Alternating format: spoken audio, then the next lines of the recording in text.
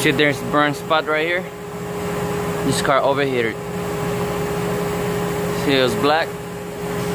It overheat. They blown the seal. See right here? So black and burned. So that's why the coolant was passing into the housing. And then this is something you should never do. You see all this crap right here?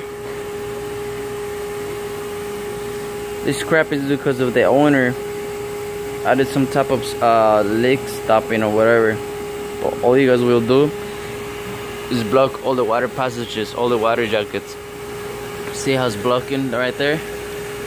Look, see this one right here?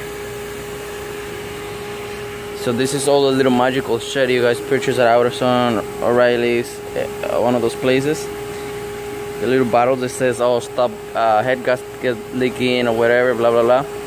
So the owner on this one added water.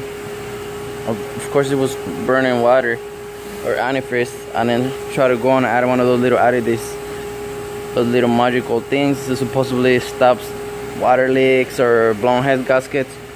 But those things will never work on a rotary. Why? Because you guys don't have a gasket. You guys don't have a metal gasket or graphite gasket. We have only seals. You see these rubber seals? This is what prevents or what stops the water going through inside the rotary housing. So once you start burning water or antifreeze, whatever, coolant, whatever you want to call it, it's nothing else to stop it than opening the engine and replacing the gaskets or the seals. So save some money and don't be stupid. Don't add any of this crap, because once you start wasting water, you either have a cracked iron, cracked housing, or you have a blown gasket, blown seal.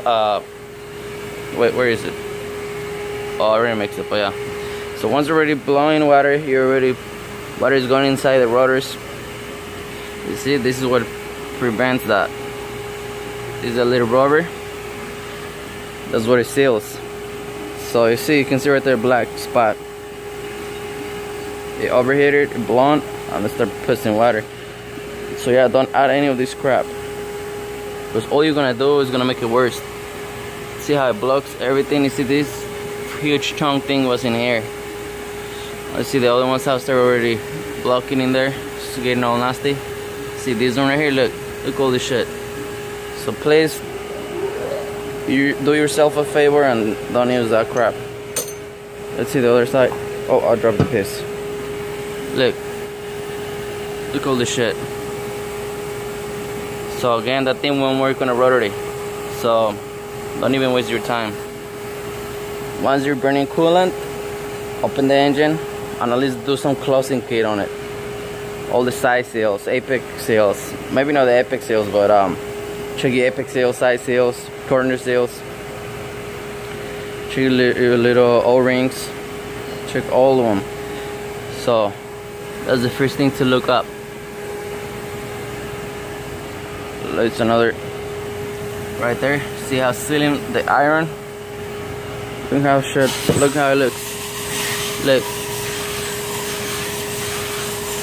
See, that's all the little things you guys purchase an AutoZone in those places, so it can stop the leak or blown head gasket. So if you don't have head gaskets on this, because you don't have head, so if it's already burning water, it's no other way than opening the engine.